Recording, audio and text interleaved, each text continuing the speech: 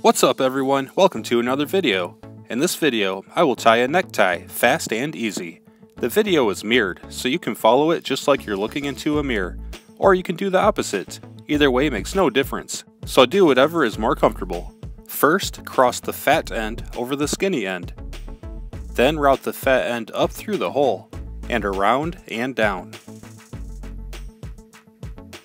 Continue routing the fat end straight across behind the knot while keeping it laid flat. Then continue around, back down through the front of the hole.